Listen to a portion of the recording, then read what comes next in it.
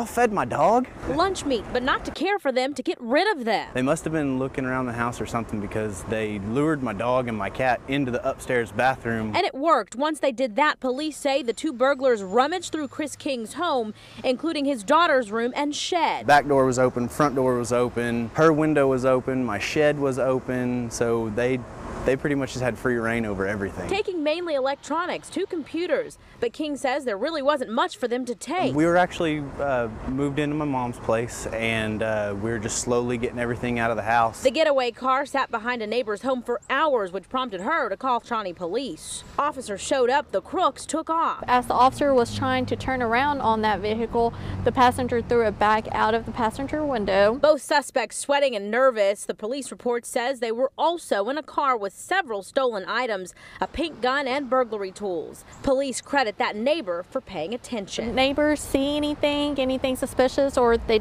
don't think it's normal, just to call in and we can at least go check it out. Mecca Rain, KOCO 5 News.